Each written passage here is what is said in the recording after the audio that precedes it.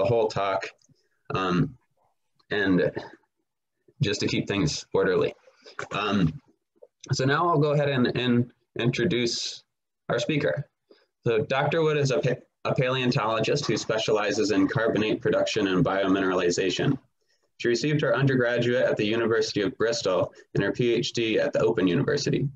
From early on in her career, Rachel developed our understanding of biomineralizers, and particularly reef builders. From stromatoporoids to archaeocyatha to cloudina, Rachel's done it all. Among her research contributions, her expertise is very well represented in her book, Reef Evolution, published in 1999. Her current appointment is as Professor of Carbonate Geoscience at the University of Edinburgh, where she continues her research and extends her knowledge into the Ediacaran period. Combining traditional paleontology, iron and phosphorus speciation data, and statistics, today Rachel will talk to us about the transition from the Ediacaran biota to the Cambrian biota. And with that, Rachel, I'm going to turn the stage over to you. Thank you very much, Alex.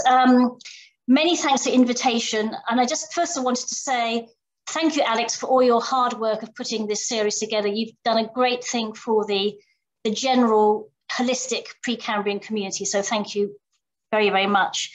Hello, friends and colleagues. It's been such a long time since we met. Who knows when we will meet again. But nice to see you all virtually, and I hope you are all well in body and soul. So I've deliberately put together, given the audience, a provocative talk to generate some discussion. I just wanted to say much of this work I'm going to present is the work of current and former PhD students, and also many colleagues from around the world. I'm a huge believer in international research. So we have here colleagues from Russia, from Namibia, Germany, and so forth. And it's very much to tackle this problem of tracing the roots and drivers of the Cambrian explosion is very much an integrative, interdisciplinary endeavor. So this is really the work not only of paleontologists, but geochemists, sedimentologists, stratigraphers. So I want to consider, okay, so my screen is absolutely frozen. Oh, why has it done that? Okay, I'm going to just stop sharing and go to another. Yeah, that was going to be my suggestion.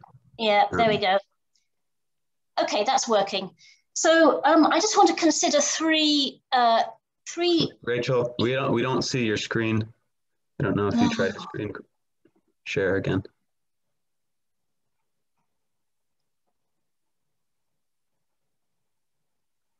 Is that working now? Yes, it's just not in presenter mode yet. Okay, there we go. Great. Sorry about these technical hitches. So three interrelated hypotheses, if you like. So first of all, and really they all address this overarching issue of what is the relationship between environmental change, how does it create permissive environments, opportunities, if you like, in which creates the conditions for environmental innovation. So we know that this rather simplistic image of a linear development of the rise and ever increasing march of complexity, this linear narrative is far from the truth. There are constant feedbacks in all sorts of shapes and forms. So it's really this dialogue between environmental opportunity and evolutionary innovation that I want to explore. So where are the roots of the Cambrian explosion? So you're probably all familiar with diagrams like this, time with the snowball Earths, and just sort of lined up with the record that we have of biota. Now, of course, we know that some of this early biota, particularly these, the Lantean and these phosphatized embryos, are almost certainly not animals, but of course that is disputed. And as we sort of move towards the right here, we are increasingly getting biota that paleobiologists are increasingly more confident that they represent animals. And probably by the time we certainly get to cloudina here, this bilateralized tube, and there's a reasonable consensus that this really is a metazoan. Traditionally, we've thought of the Ediacaran biota as being separate from the Cambrian biota, and that these are potentially separated by a mass extinction somewhere around the Precambrian-Cambrian boundary. But the waters have been somewhat muddied recently by, first of all, the dating of ash beds in Namibia, which show that this boundary is almost certainly younger than we realize, somewhere around 539, even 538.5 million years. So the boundary has been pushed a couple of million years into younger. In addition, we now have examples of small shelly fossils found in Siberia that certainly extend into the terminal Ediacaran. In other words, they predate the indications we have of where the Precambrian-Cambrian boundary or the Ediacaran-Cambrian boundary is there. So these biotas now seem to overlap by a couple of million years, and this rather questions the existence of a mass extinction. But of course, this is still rather unresolved. But notwithstanding that, the fact that if we line up a lot of the metrics of complexity, so things like locomotion, burrowing, biomineralization, and so forth. Now, you might disagree with exactly where these metrics sit. Without doubt, they sit on this transition from the Ediacaran, starting shortly after the Gascas and continuing through into the lower Cambrian. So we really should think about this event as being an Ediacaran-Cambrian transition. So how might we consider the roots? Now, of course, it's a slightly moot question because, of course, the moots are always deeper and deeper. And how do you define an actual root? However, just to highlight a couple of bits of recent work. So first of all, here's a cloudinamorph, or here's Cloudina, which has this biomineralized skeleton. Similar non-biomineralized examples have been found by Nevada, and CT scanning has shown the existence of this very curious crumpled pyritic structure in the center, which has been proposed to be a gut. And indeed, if it's a gut, Jim Schiffbauer and his colleagues have suggested that this is best represented by a stem group annelid, rather than a dead-end gut, as you would find in, say, a cnidarian, which is the other favored affinity for Cloudina. Now, of course, this is slightly controversial. Is it or isn't it a gut? But nonetheless, it's a possibility that it is a gut, and indeed, it is therefore these cloudinamorphs are some form of bilaterians. Also in Namacalathus, so Namacalathus is this rather curious goblet-shaped fossil with these open facets, originally described about 20 years ago. And again, we've not really been very sure what this form is. And recent finding, again, of pyritized fossils, here's a slab. It's actually covered these, at least 70 of these beautiful little Namacalathus and a few Cloudinas as well. And if we zoom in here, you can see that they preserve features that are simply not present when you have only the goblet-shaped skeletal structure. And this is a surface. You can see it's got this wrinkled edge, these folds, and it in fact has 5 or 6, I should say, between 5 and 7 lobes. This example has 6, and possible little tiny surficial tuberances here. It's not really clear if these are actually biological features or they're just some form of surficial weathering of the pyrite. But nonetheless, this is a fossil preserved with a massive pyrite, which in this case has been weathered on the surface to iron hydroxyoxides. And looking at this in a little bit more detail, here's another example. And this first example, this is work of a PhD student, Amy Shaw. We CT scanned it, and here you can see these beautifully expressed, these lobes labeled LO, and there are 6 of them, all converging around this central orifice. It turns out that there are traces of pyrite in the skeleton as well, and I'll show this to you in a minute, and these allow the calcite skeleton itself to be picked out. And here it is, in addition with the lumens in the sides. So in other words, we have the basal calcareous skeleton and these lumens and this soft tissue sitting mostly on top, forming these lobes with this complex folding arrangement at the top. Now, also, here's a cross-section just to show you the skeleton here underneath, and then these two lobes, and then a third lobe just coming into section in the back. Now, intriguingly, also preserved, associated with these fossils, are these spiral, some sort of bacterial, macrobacteria, beautifully preserved, but also this curious structure labeled here CT, a central tube. And when we look at serial cross-sections through this fossil, again, here is the skeleton.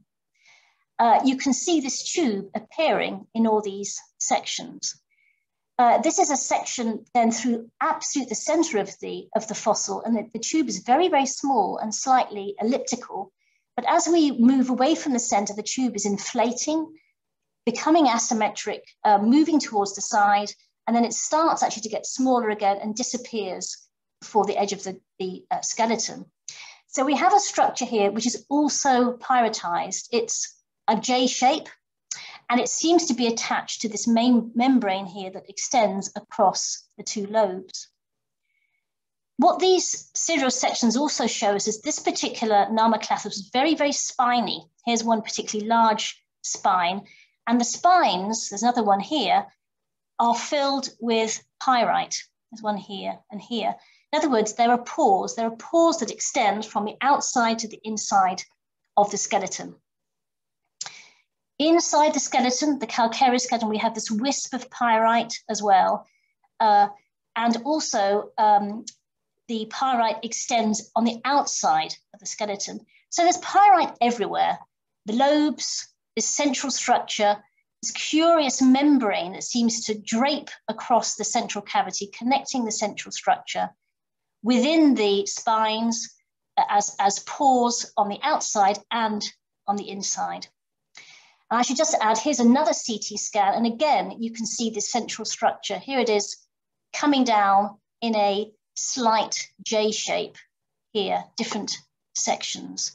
And we've interrogated 4 of these specimens, and 3 out of the 4 all show this tube in a similar position. So it's undoubtedly a feature of these, this fossil Namaclathus.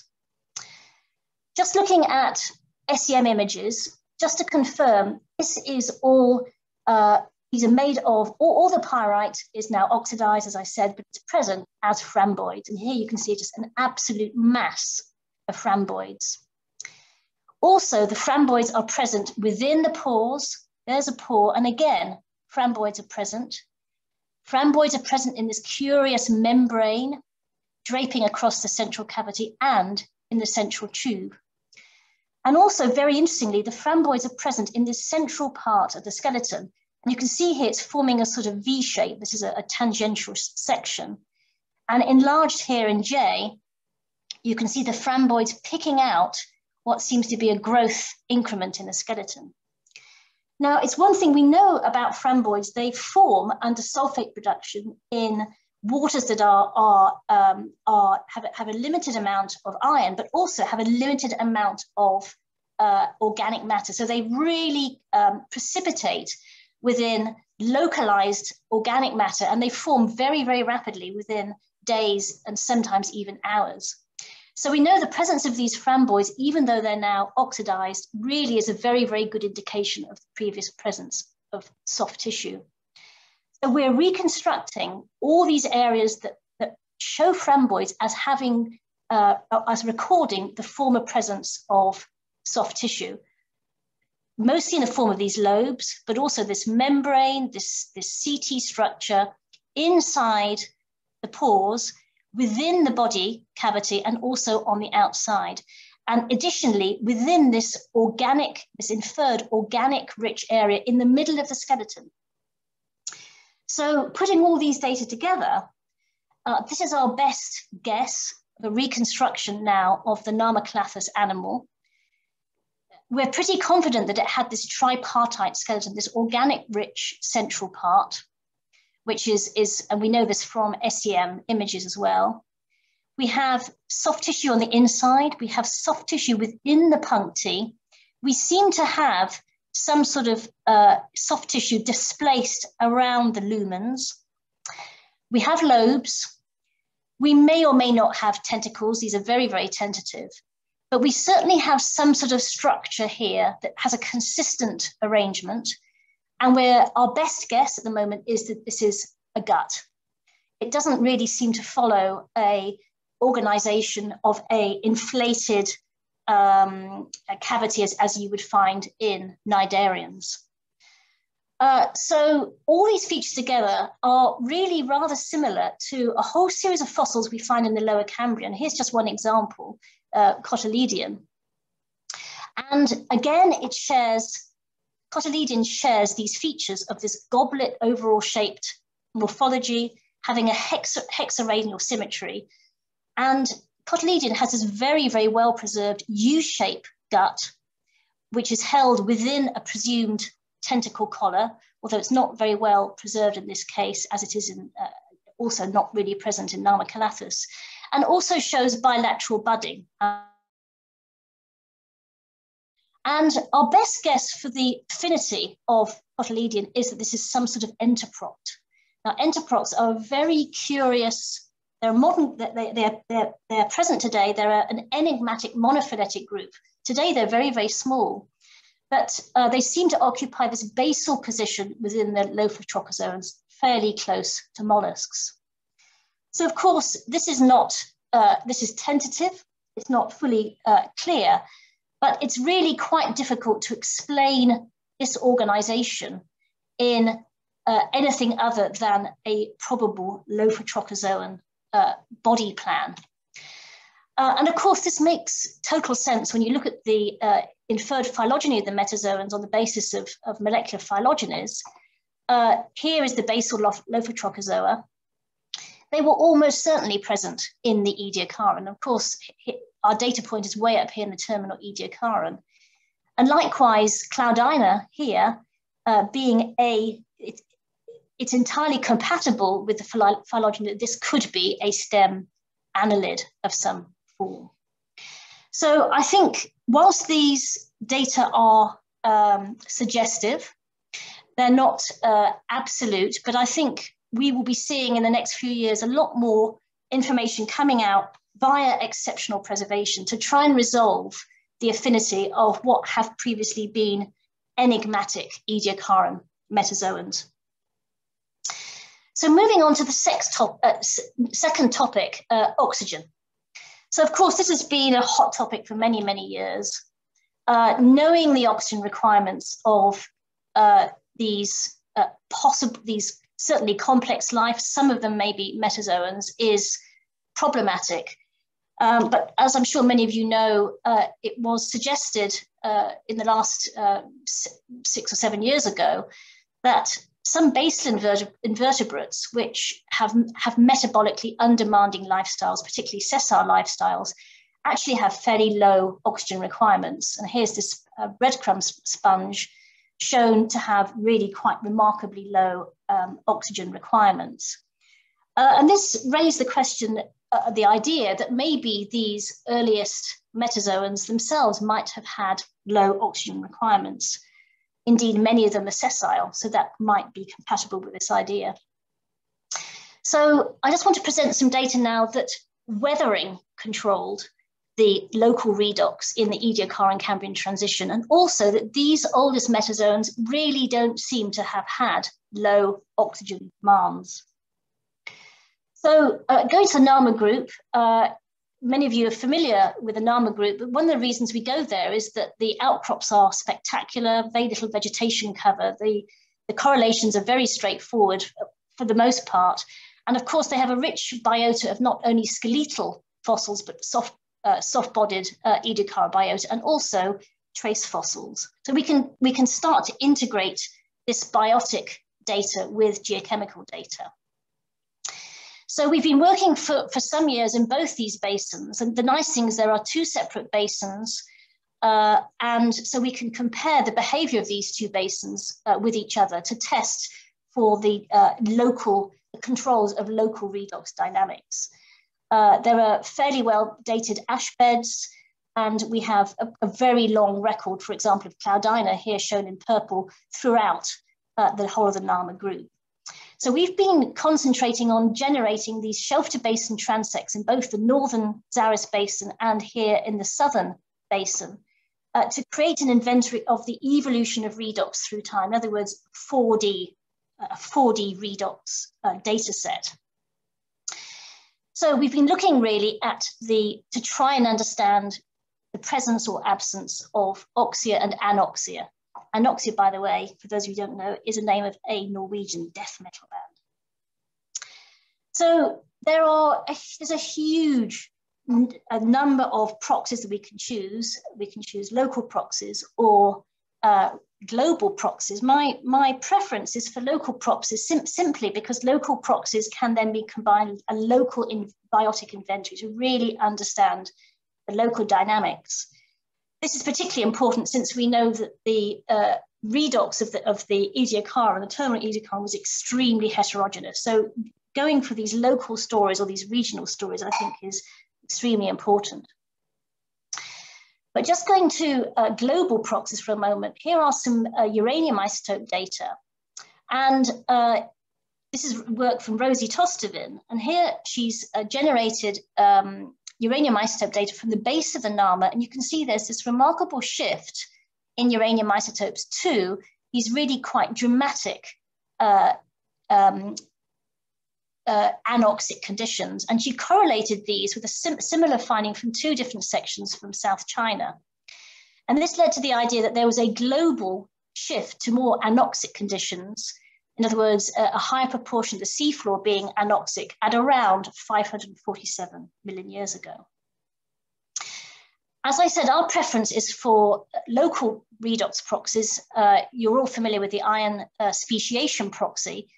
The problem with this proxy, however, is it's really rather black and white. It tells us if conditions were either oxic, anoxic, and then differentiates between ferruginous and oxic, euxinic. But it doesn't help with looking at intermediate oxic states, in other words, low oxygen or higher oxygen. So this is where the use of cerium anomalies comes in.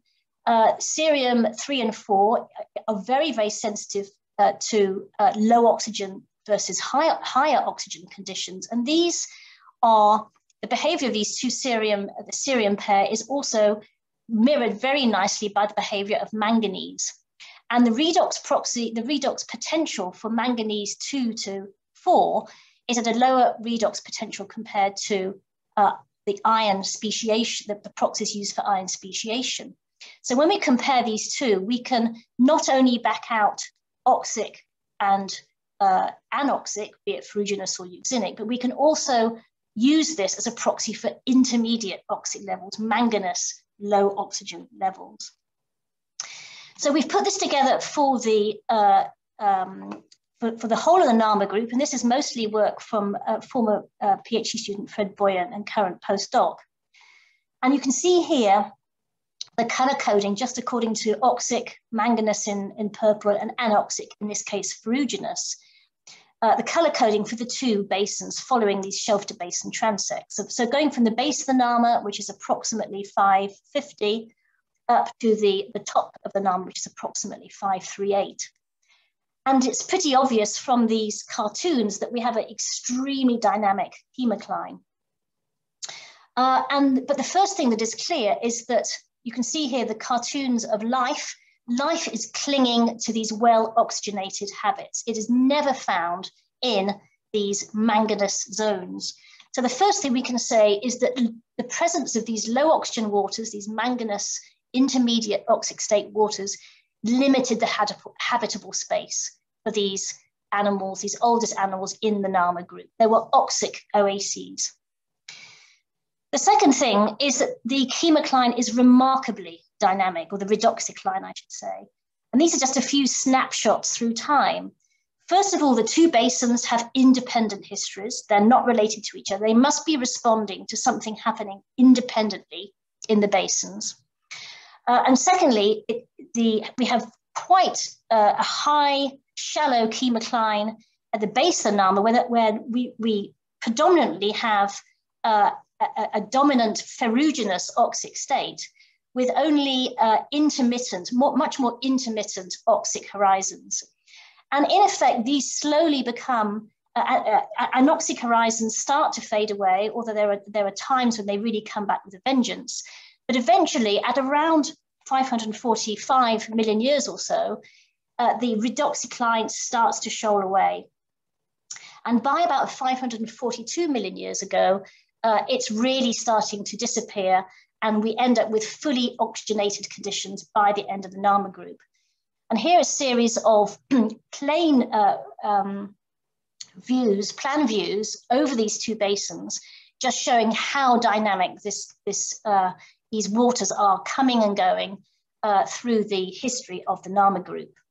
So in other words, we see progressive stabilization of oxygenation through time, starting at around 545 and then really stabilizing by about 542 million years. So the big question is, what drove the stabilization of oxygen? Now, there are multiple proxies that could be used, and I just want to mention one here, which is the chemical index of alteration. And this is a well-known proxy that just really looks at this relationship between the immobile and mobile clay minerals as to give a quantification of the changing changing rate of weathering, of continental weathering through time. So here are the data again. Here is the CIA data plotted through this interval. And just to mention, here's just for completeness, the iron speciation data for the different settings, starting with outer ramp, mid ramp, through to inner ramp. And you can see that the chemical index of alteration, there are a few moments, so particularly here in the Vingerbreek member, there's a real pulse of weathering, a very, very short-lived pulse of weathering. And we think this may be related to an injection of weathering from the east of the Kalahari Craton, possibly related to a very, very short-lived deglaciation. But it's definitely a very short-lived weathering event on a flooding surface at this time.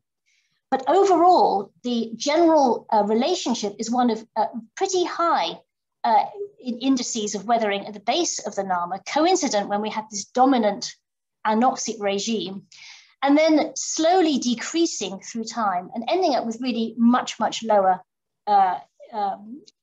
lower percentage. So this seems to indicate that progressively through the Nama, except for this interval in the middle here with this bit of real injection of continental weathering, we have an overall decreased amount of continental weathering through time. How did animals respond? Well, this is just a compilation of everything we find and where we find it in the Nama. The settings are pretty, nobody I think would dispute these settings, but what is disputed perhaps is the number of taxa. That's still slightly uncertain. But what you can see is the skeletal biotas start to migrate into the middle and outer ramp at the very, very end of the Nama. Also, we know from the work of Simon Darroch and his research group that the intensity of biotubation increases through time, but particularly, again, at the very, very end of the Nama. So it seems that biota is responding to this increased stabilization of oxia, particularly at the end of the deposition of the Nama group, by the response is increasing biotubation intensity, and also the skeletal biotas starting to migrate down the ramp into more and more oxygenated waters as the chemocline fades away, going out into the basin.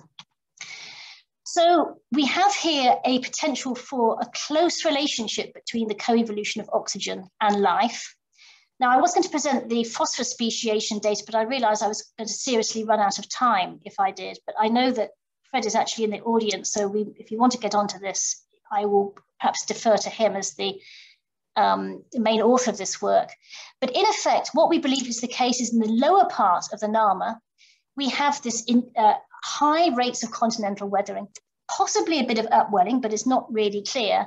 But this created a high nutrient input. This created a lot of productivity, high primary productivity, which of course in due course creates an oxygen demand and creates a thickened wedge of the oxygen minimum zone. In this case, showing that the Nama, or explaining why the base of the Nama, the lower Nama, has this very high redoxcline. The phosphorus speciation data show that there's actually limited phosphorus recycling here in the lower Nama. When we move to the upper parts of the Nama, we can show that there's lower continental weathering and therefore lower nutrient input, a reduced primary productivity. And indeed, this is borne out by the phosphorus speciation data, which shows that there is no recycling and much more efficient phosphorus burial. There's possibly some sort of sync switching between organic phosphorus and iron-bound phosphorus into orthogenic phosphorus. So the behavior of the phosphorus, which is determined by the redox, seems to support this idea that the weathering itself and the diminution of weathering is creating this stabilization of oxygen. So this is interesting because we have a particular dynamic on the Kalahari craton with this weathering coming from the east. However, in other parts of the globe, we may have a very, very different story. Now, what's interesting is to compare this, of course, to the uranium isotope story, the global proxy, which suggests a widespread increase in anoxia at around 547. So the local data really shows something completely different. Of course, these aren't necessarily incompatible. The uranium isotope data really only tell us about, or via the models, they tell us about the estimated percentage of anoxic seafloor. And of course, a lot of this anoxic seafloor could be basinal, abyssal, it could be on the shelves. In other words, it may not impinge in any way on these very, very shallow shelves and ramps where the earliest macrobiota is actually living. So these two data sets, the local and the global, are telling us very, very different things, but are not necessarily incompatible. So if this is true, and we have this dynamic here in the Kalahari crater of initially high rates of continental weathering and then decreasing through time, this really is a very, very different story for that which is emerging, for example, in South China, which is sitting just above the equator, just north of the equator, perhaps, although these paleogeographic positions are still approximate. But we know here that we have really very, very prolonged euxinic conditions, so extreme anoxic conditions through much of the same interval. And it remains to be seen what the drivers are in South China and how we can start to then build up a story of the regional dynamics for these major areas which are yielding biotas, and how these may all fit together into a more integrated story of weathering and tectonics. So finally, I just want to consider how we use metrics. So I think this is a problem that has not really been fully resolved to date, or even sort of fully contemplated.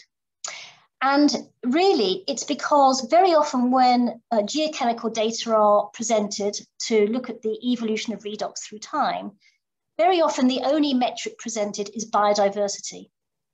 Now, we know that hidden within biodiversity are many, many other metrics. Biodiversity is simply a sum of the rate of origination and the rate of extinction, but there are other metrics that are potentially useful as well. So I want to consider the metrics for biodiversity, evolutionary rates, and body size. And I should have mentioned, I've put up this figure, the sort of current understanding, but we all know this is very much a work in progress, of the changing oxygenation of the seas through time. We now believe, rather than it being a linear progressive oxygenation, we have these oceanic oxic events, and there are just 4 of these labeled. I just mentioned here, outlined here, where I was talking in Namibia, the last 10 million years before the Ediacaran-Cambrian boundary. And some of the anoxic events known have been given names.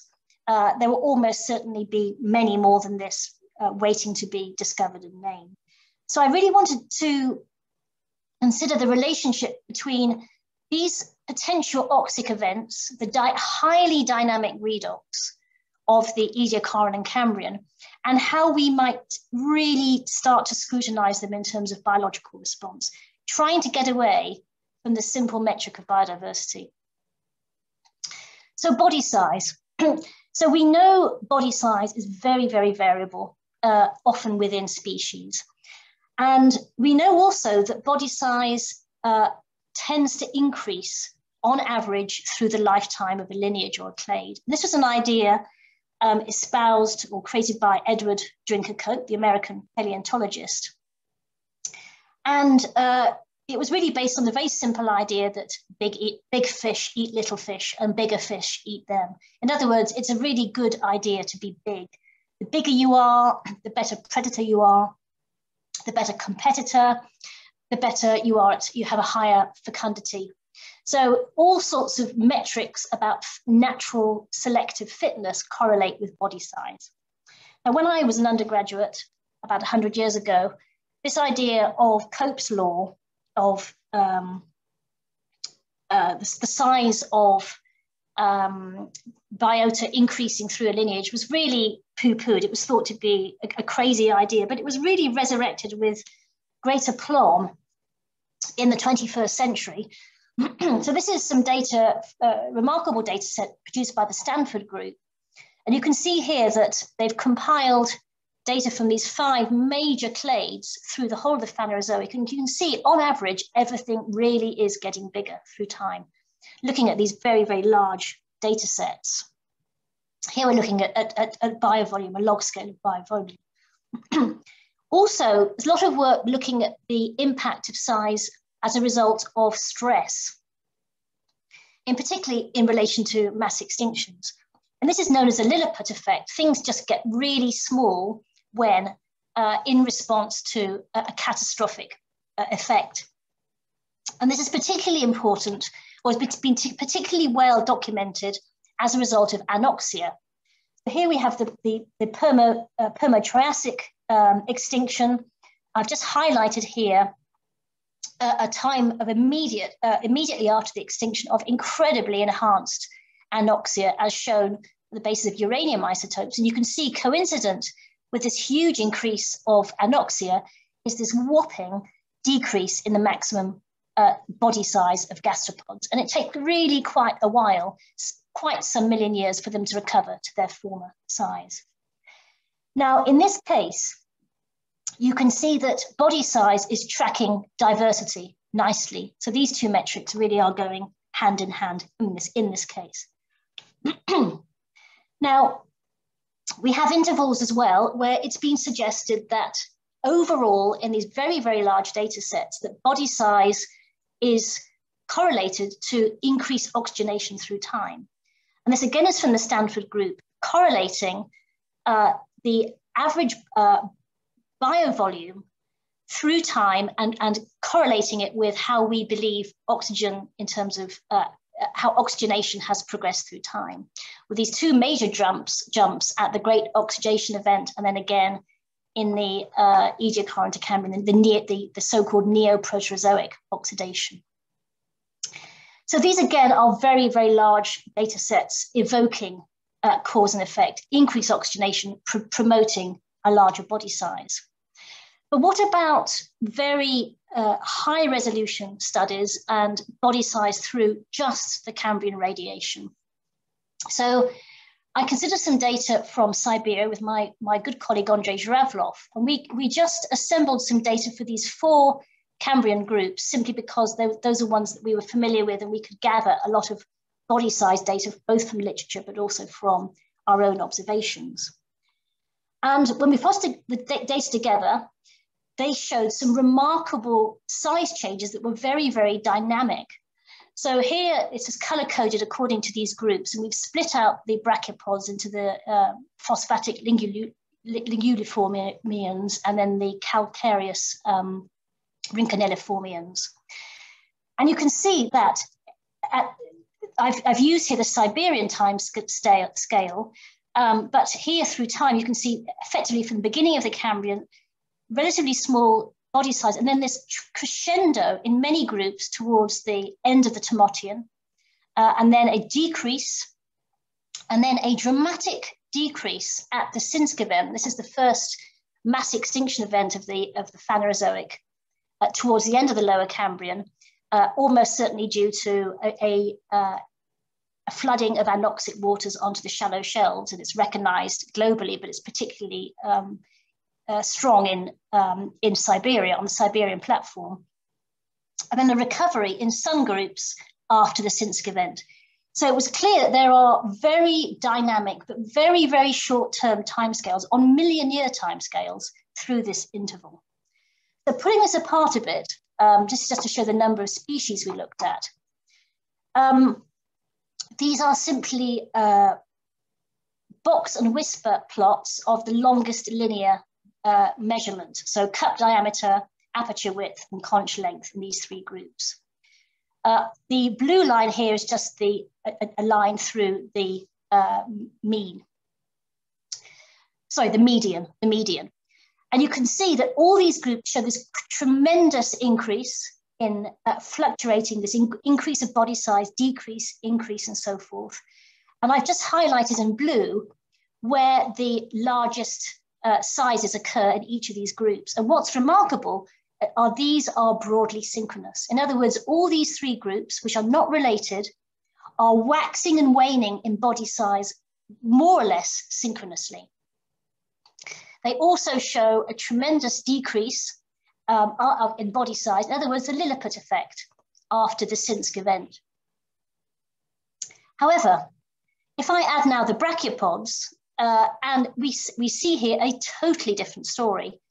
Very large body size at the beginning of the Cambrian, and then a decrease through the remainder of the Lower Cambrian until the Sinsk event, and then a dramatic increase after the Sinsk event. So the brachiopods are showing a really very, very different story to the other groups.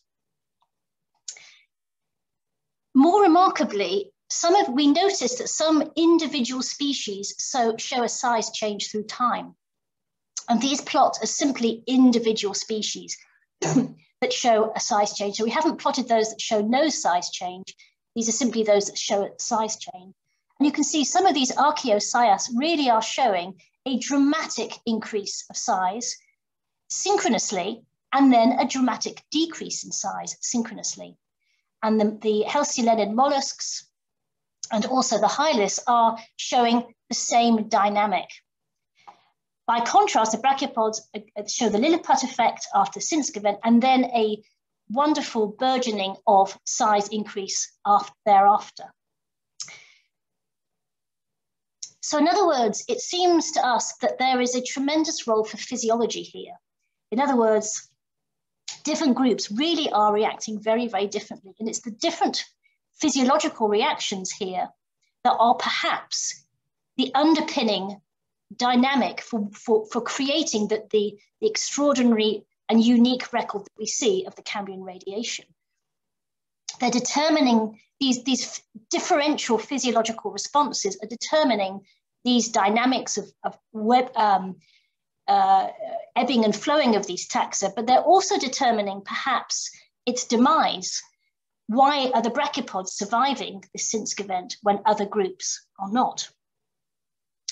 Now, let's consider the relationship between body size and biodiversity. So remember, biodiversity is often the metric of choice to try and interrogate going back to this idea of environmental opportunity and evolutionary innovation. So again, all I've added here is total diversity in red. And you can see the hylids are very well behaved. Body size is synchronous with biodiversity changes. Crudely the same in archaeocyaths. Halcyon mollusks, not quite so much, and really no correlation at all with the brachiopods. In other words, all metrics are not the same. They really are telling us something very different. So picking apart biodiversity a bit, if I just take the archaeocyaths and rates of origination. So I've added now in yellow the rate of origination. And you can see that there are two major origination events. that are synchronous with the largest number of species. In other words, at sort of the end of T4 to A1, and then again in B1. So in other words, we have two origination rates, and what they do is they increase the number of larger species at that time. However, if we now add the extinction events post-date, as you would expect, these major origination events, and they preferentially remove the large species, both times, both in the middle of the Actibanian and at the Sinsk. So that's all behaving as one would expect it to behave. However, what about the hyliths? So here I've added the origination rates, and they are doing something very, very different. The origination here only increases the number of larger species only after the mid-Actibanian here, and most notably at the end of the Sinsk. So it's playing a different role. The rate of origination is having a different dynamic on body size. And also, if you now look at extinction rates, the extinction is only driving the increase in size in the late Timottian. So again here, by preferentially removing the small species. But by contrast, it's actually removing the large species in the Sinsk. So these metrics are all telling us very, very different things, and they're telling us different things for different taxa. In other words, although the drivers, the external potential drivers, may be the same, the response to those drivers is absolutely not the same. So I suppose this comes down to what the drivers could be. In a short answer, we don't really know, but here are data from the Siberian platforms. And again, these are only local to Siberian platform, and you can see the carbon isotopes are showing these quite remarkable cycles over a 2 to 3 million year timescale. And synchronous with these cycles are sulfur isotope samples, and they are absolutely synchronous before the Sinsk. After the Sinsk, it totally breaks down. And the way this has been interpreted is these paired cycles are showing each of these increases of into more positive values is showing a pulse of oxygen into otherwise dominantly anoxic waters, and counterwise, the decreasing limb is showing a loss of oxygen. In other words, an increase of anoxia into otherwise oxygenated waters. And this is very, very dynamic. Again, this is just a hypothesis. However, as I say, these data have been generated by Leeds Group from a Siberian platform. I've also superimposed here in these red lines our anoxic events on the basis of other proxies. So the Sinsk is known from various geochemical and just sedimentary proxies as a mass of black shale at this time. But these other red lines show what the uranium isotopes show in terms of enhanced anoxia. And you can see there's really not much correlation between these events and these body size changes we see. This is now on a log scale. So it's not really clear what is causing this, but I think the synchronicity alone, particularly of this body size, this behavior of body size increase at the end of the Timottian, early Actibanian, really is showing a response to something external, which is possibly one of these oxic pulses. So these short-lived pulses of oxygen and probably productivity as well may be what these biota are responding to. This particular phase always also corresponds to a phase of reef expansion on the Siberian platform. But what is very interesting is not all biota respond in the same way. The brachiopods are absolutely doing their own thing. And even the Sinsk event, whilst it is showing a Lilliput effect in some groups, it's actually showing the opposite in other groups. So I think we really need, if we really want to consider the dynamics of how the biota is responding to what might be happening in the environment, particularly redox and productivity drivers, we must start to get away from simple metrics of biodiversity and think about ways in which we can interrogate the role of physiology, because the choice of these metrics really is very, very important. So just to finalize some concluding thoughts, we're starting to trace the roots back of the Cambrian into potential bilaterians, possibly stem group annelids and possibly stem group lophotrochozoans, back into the terminal Ediacaran. I'm sure there will be a lot more forthcoming in the next decade or so. There's an indication that weathering controls, controlling what was ultimately controlling nutrient delivery, productivity, and therefore local redox in the late Ediacaran. But these sorts of studies are very much in their infancy. And then finally, we have these differential turnovers of all our metrics of origination, of biodiversity, of body size, structuring the Cambrian radiation. But really, what's really turning out to be important is how important physiology is. And I think the choice of metrics is important, but also we have barely scratched the surface in really starting to unpick these drivers. So with that, I'll end. Thank you very much. Thank you, Rachel, very much. That gives a lot for everybody to think about. With that, it's time to open the floor for questions. I just need to grab some water if you don't mind. I'm about to have a coughing fit, so give me a moment. Yeah, go right ahead. And Ben Barnes, it looks like you're first up as soon as Rachel gets back.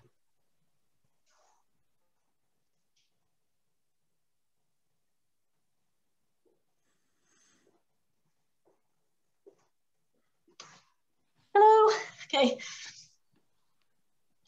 Hi, Rachel. That was a really thought-provoking talk. Thank you. Hi. Thank you.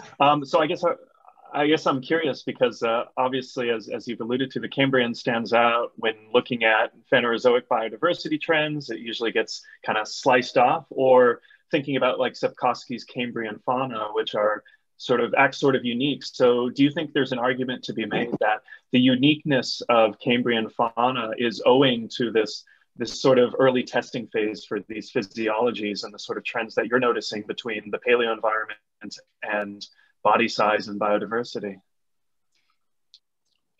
Yes, but I think you could say that about any bit of geological time. I don't think it's necessarily unique for just the Cambrian. The Cambrian is, I suspect, is going to turn out to be a very, very dynamic time. But then, of course, we've got very dynamic intervals in the early Triassic as well.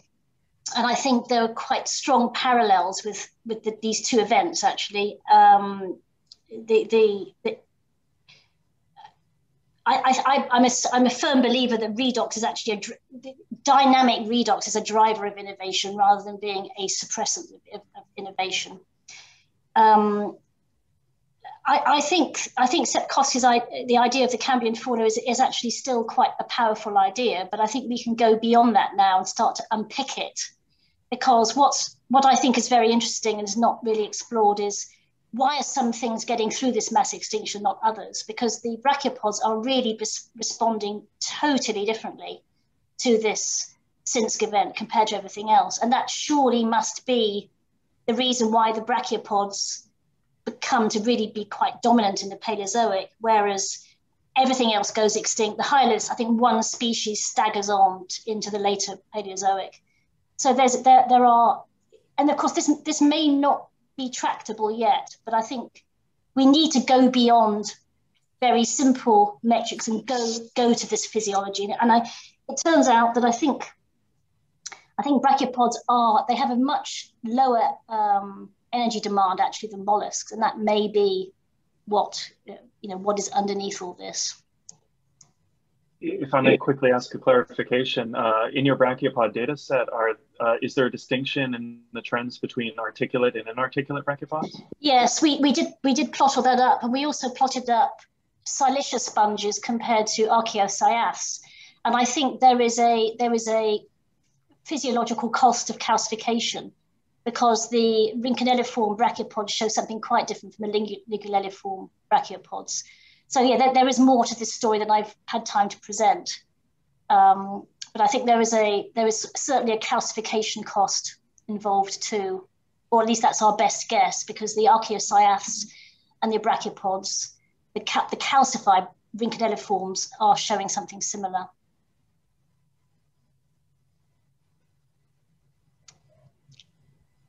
All right, any more questions for Rachel? So Alison Cribb has a question. Go right ahead. Hi, Rachel. Thank Hi. you so much for such a great talk. My pleasure. I have a question about how your redox proxies in the NAMA might relate to what we're seeing in the trace fossil record.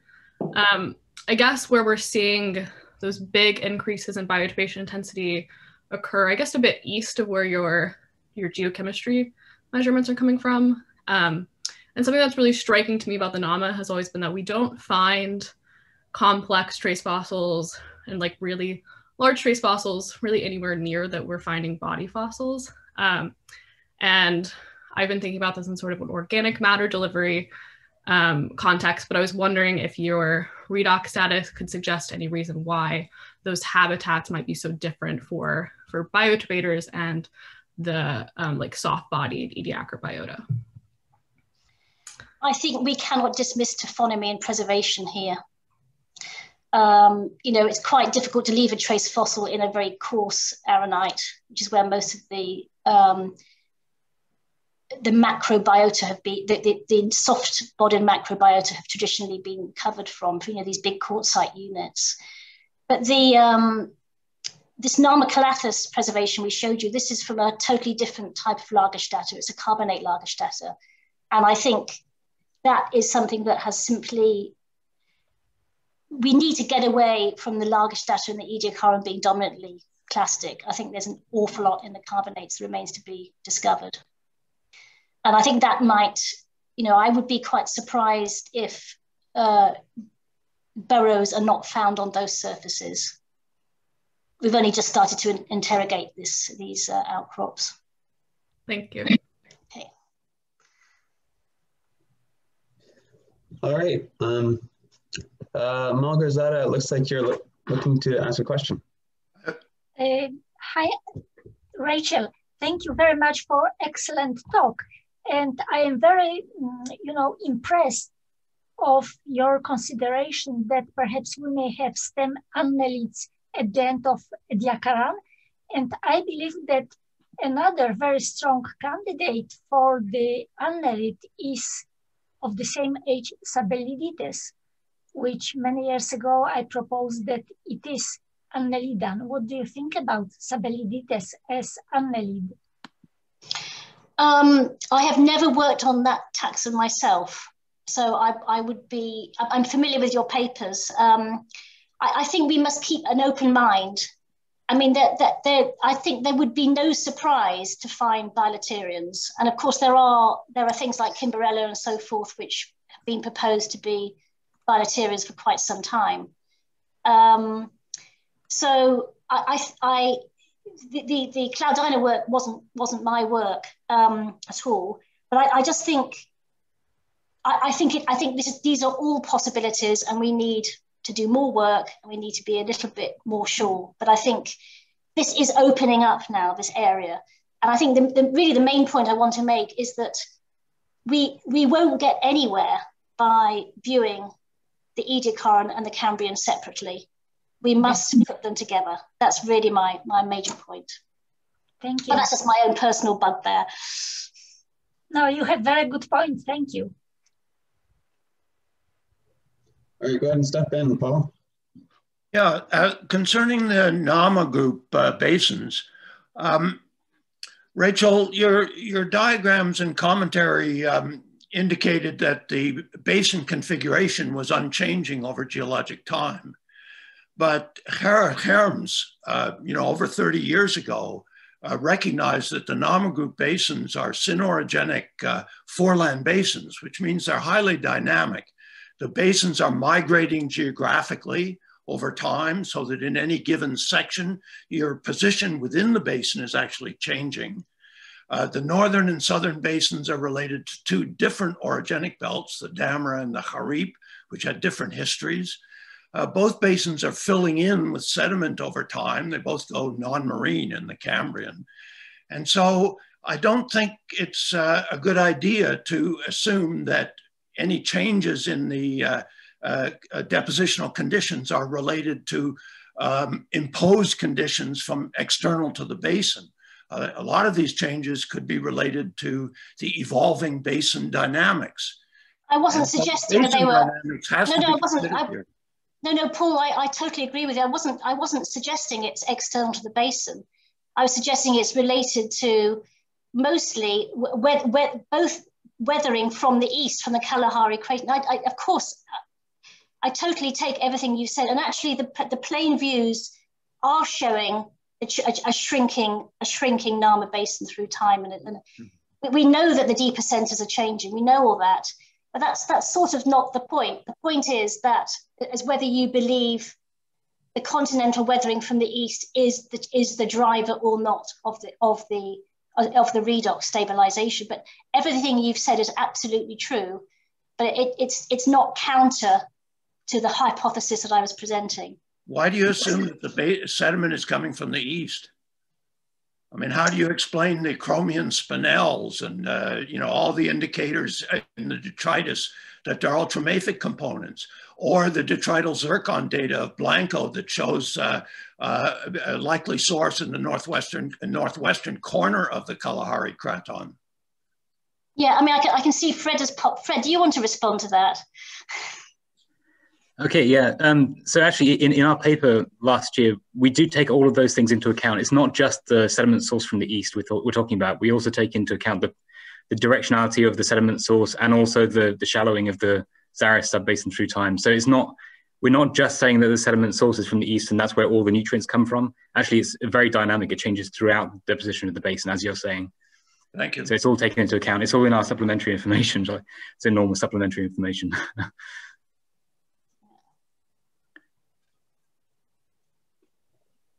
All right, thanks for that. It looks like Theodore Present is ready to ask a question. Go ahead. Hi, thanks so much. I really loved that talk, and I really loved it was the best one I've seen in a while, and I loved how it linked the local and global geochemistry to the fossil record. And I think I had a question that might have been touched on by Allison's expertise in the bioturbation, but I don't really know. Do you see in the, I would imagine, as a not a paleontologist, that when there's more oxygen, you get more oxygen penetration, or you could get more oxygen penetration. And so you could get more burrowing and infaunal organisms and things like that. So either locally in some of your studies or globally in some of these compilations, do you see changes in not just the trace fossils, but the mode of life, infaunal or not, of these organisms associated with these geochemical changes? Well, I have never worked on the bioturbation at all. So what I presented there was published work as it stands. I mean, we can think of all scenarios, of course, which would allow more oxygen to penetrate and all sorts of positive feedbacks, of course. And there's many groups working on this and modeling this. I think there are still lots of things to be resolved there. There's not, as far as I understand, there's not really much consensus yet whether some groups propose that really just the tiniest amount of burrowing can really change the oxygen inventory of sediment. Other groups suggest, no, it's really got to be more complex and substantial. So I think there are really quite profound things that are yet to be resolved. But of course, bioturbation is a massive ventilator of sediment, just as things evolving appendages and starting to undergo diurnal migrations and so forth become very, very important ventilators of the oceans. So yes, these are very important questions, but I'm afraid they're not things I happen to work on. Oh, I'm sorry. I didn't mean, I guess I just meant from your data, can you tell if a given brachiopod is infaunal or not? And even if you don't see the trace fossils, do you see trends in how many are infaunal versus not infaunal? Do you mean the lower Cambrian data set? Yeah. Yeah. Or your work in Ediacaran, I guess, but it wouldn't be. Yeah, no, I mean, everything there is just sitting on the sea floor. It's an external benthos, actually. I mean, you could look at what we do see through the Cambrian radiation is that the forms that initially biomineralize are all sessile and immobile, and then the forms that are sessile but unattached kick in. Then the forms that are mobile kick in, and eventually the predators and the nekton kick in. So in other words, it looks like there's a classic evolutionary escalation of forms with increasing metabolic demand by mineralizing through this Ediacaran-Cambrian radiation, which makes sense. It makes sense if predation is the driver, because having a protective armor is getting, even though it's becoming more costly, the cost benefit is getting more advantageous. So we certainly see that trend through this interval. Thank you.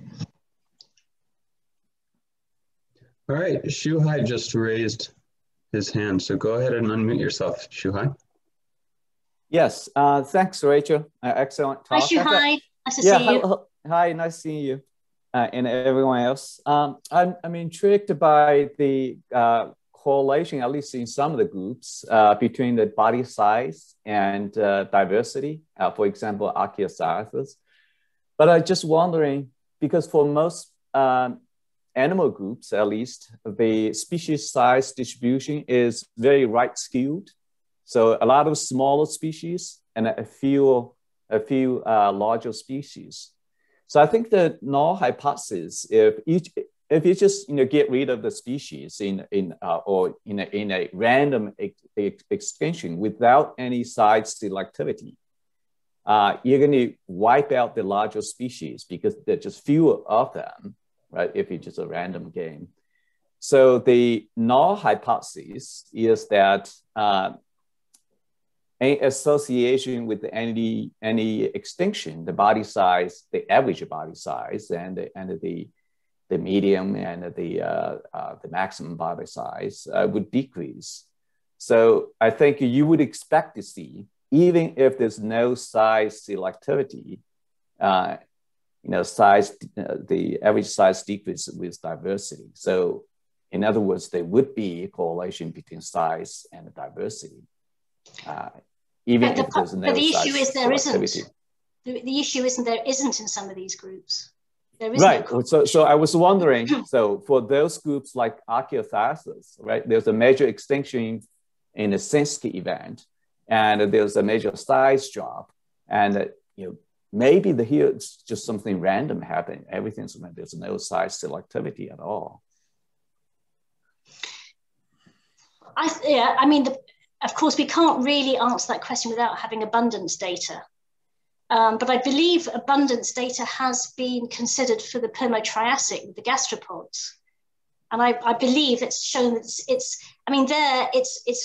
these bedding planes are covered, absolutely covered with tiny, tiny gastropods. And it's one thing we see in the Sinsk. The other extraordinary thing in the Sinsk, I didn't have time to show it, was while some of these other groups get very small, the average size of siliceous spicules suddenly becomes enormous. So there, you're getting the opposite. Right. So I don't know how to explain the opposite No, trend. I don't either. But yeah, my question is, if you do see a correlation, maybe we should think about the null hypothesis. That's all. No, I think that's a good point, and we could answer it with the, as you say, with the abundance data. We don't have any abundance data. Okay. Well, thanks, Rachel. Yeah, but it's a good point, Shuhai. But I don't think the null hypothesis alone is going to explain those really dramatic changes that are synchronous over time. I just don't see how that could explain that. Okay. Thank you. All right, Hedda, you were next to raise your hand, so go ahead and unmute yourself. Hi, Rachel. Hi, thank you so much for such a lovely talk. I wanted to ask a question about sort of the beginning of your talk when you presented that wonderful reconstruction of Namibia. You've mentioned sort of pretty large bacteria being preserved around that. Do you see any indications that those would have been decomposers that were perhaps munching on whatever soft-bodied parts of Namibia, or were they perhaps some kind of an association that Namibia was living in? They were it's actually outside the cup, that coiled form. Okay. So I think it's just an indicator that the preservation is phenomenal, because that's preserved in framboidal pyrite as well. So I think that's all it is. It's an indication of really exceptional preservation of soft tissue. I think it's a happen chance association. Thanks. Yeah.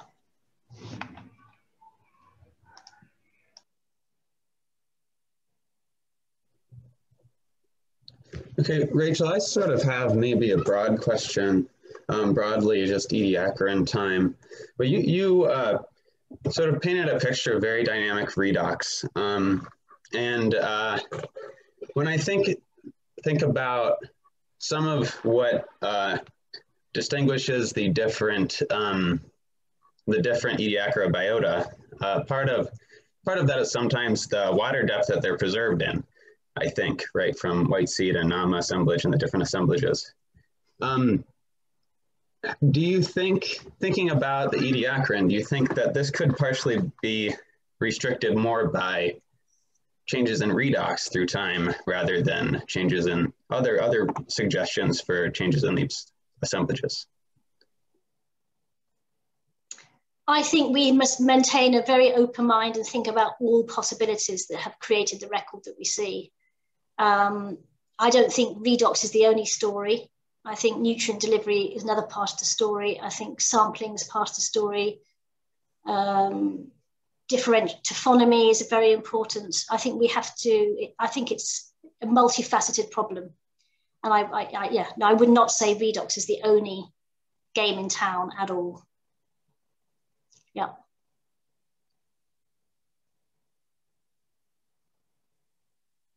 All right, thank you for that. I'll give just a few more seconds for anybody to raise their hand if they would like to.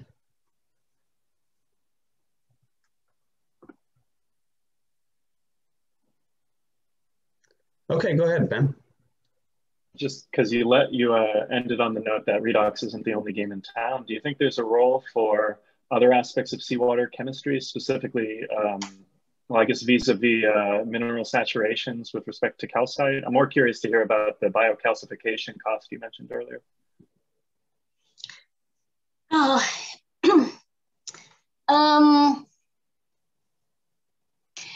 Something is definitely going on in terms of the inventory of seawater. I mean, I think it's possible through the Ediacaran that we have changes in phosphorus, possibly sulfate, magnesium, calcium. There's an awful lot of early dolomite around in the Ediacaran, and there's not really so much early dolomite around, mimetic dolomite around in the Cambrian. So I do think something is changing the propensity for early dolomite to be precipitated through this interval. It may or may not have anything to do with magnesium calcium ratios. It may be to do with phosphorus. It may be to do with anoxia. I think anoxia is likely, actually, as we know there's a correlation between anoxia and early dolomitization. So, and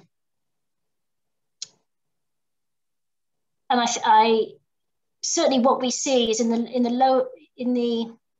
if you just look at the early marine cements, the cements in reef cavities, in some places like Siberia at the end of the Ediacaran, we see beautiful zoned dolomite cements. Then we see beautiful pseudomorphed aragonite cements. And then by getting into, I suppose, at Tabania on Siberian platform, we see the very first low magnesium calcite cements. So there's something happening that's changing those early marine cements through time.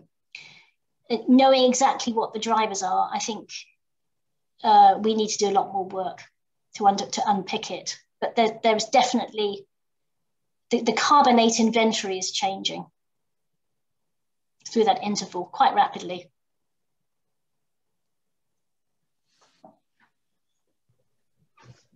All right, absolutely wonderful today, Rachel. Thank you very much. I think we can end on that. It doesn't.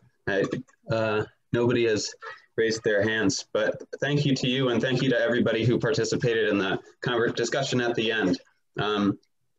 So we'll end for today, and I'm looking forward to seeing you all for Jean Bedard next week. So very nice to see you all. Great. Thank you for coming. Thank you and bye-bye. Bye-bye. Bye-bye. Thank you.